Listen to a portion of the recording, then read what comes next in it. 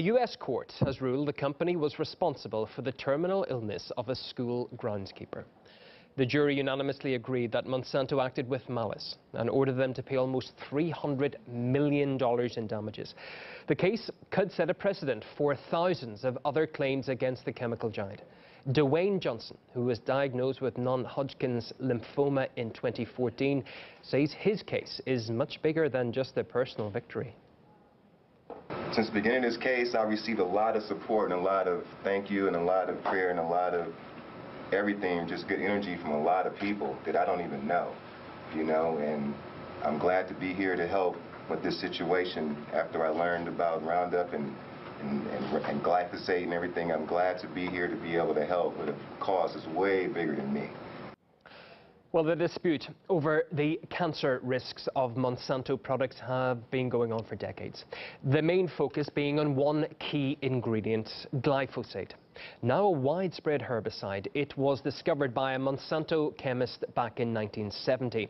But in March 2015, the World Health Organization's Agency for Cancer Research concluded that glyphosate could be carcinogenic.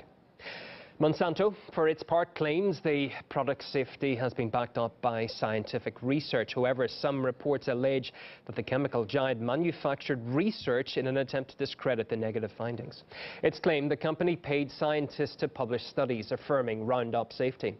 Monsanto has pledged to appeal the court's decision. Cancer is a terrible disease, but when you ask me about the verdict today, the verdict doesn't change the science. Glyphosate is safe. It has been used safely for more than 4 decades around the entire world. It has been studied and there are more than 800 published peer-reviewed studies that demonstrate its safety. Well, the claims over Monsanto products and the possible risks have sparked numerous protests around the world in recent years. Take a look.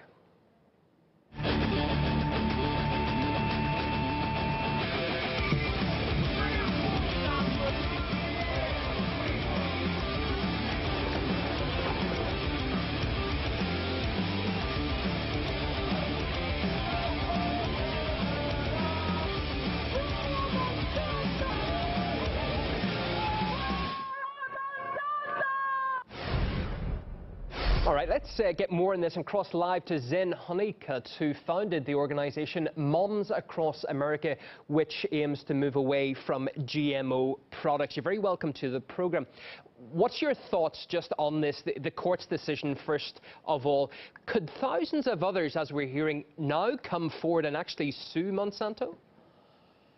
Absolutely. Actually, they already are. There's 4,000 plaintiffs waiting to sue Monsanto. There's another trial that will be happening in St. Louis soon, where they'll be able to call actually the employees to the stand. So that will be very exciting. And the lawyers expect 10,000 waiting in the wings. And there could be many more considering this win.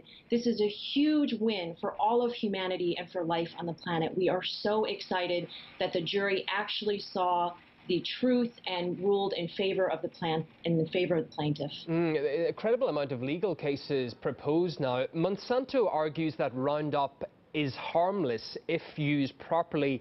They have scientific research to back it up. I believe then that your child had health issues regarding glyphosate found in the product. What would you say about the research that says that it's harmless?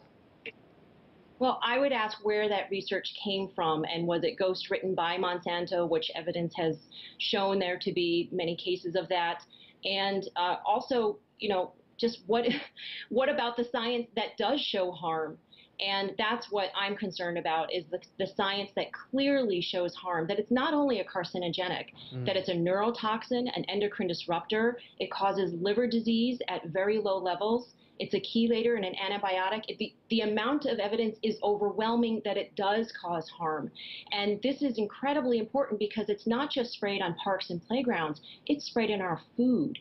And we are consuming it at very high levels in everyday meals, especially if you're not eating organic. So this is very concerning and a very big win for us. Yeah, just looking at it perhaps in a slightly different way, glyphosate and its product Roundup was called sufficiently responsible in the US trial. Could you not say the same thing for thousands of products, and perhaps why not just avoid them, as you say, go more organically if you can, or indeed this person who is getting close to $300 million, he apparently had sprayed the thing and it broke and it went into his body some way. The question would be, would you not wear more protective gear? There's a lot of different angles to this, is there not?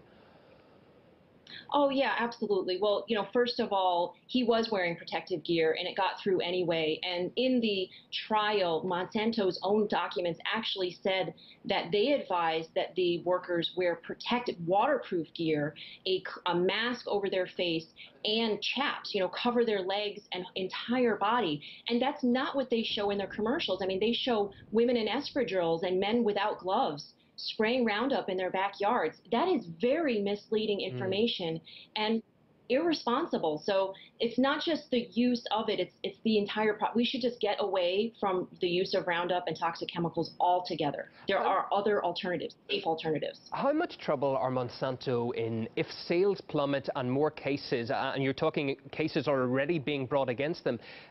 Do you think that the figure I've just mentioned, almost 300 million, is excessive if you're talking about so many cases now being brought to the courts? Well, how they work that out financially really is their problem now. They caused this. I went and spoke in front of them 4 years ago at the Monsanto shareholder meeting and asked them to go in a new direction. And they clearly didn't. They are just trying to sell more and more Roundup. And if Bayer continues, Bayer that's now owns Monsanto, continues to go in this direction, they're going to continue to see the same problems. Consumers will no longer be tolerating this poisoning of our pets and our peers and our planet. So they are in trouble, and they brought this on themselves. Yeah, I just point out that Monsanto say they will appeal the case, but for now it looks like a big victory for people like you and those who have fought against the product. Zen Honeycut, Moms Across America founder, thanks for coming on the programme. Thank you. We're thrilled. OK, we're back with more news in 90 seconds' time.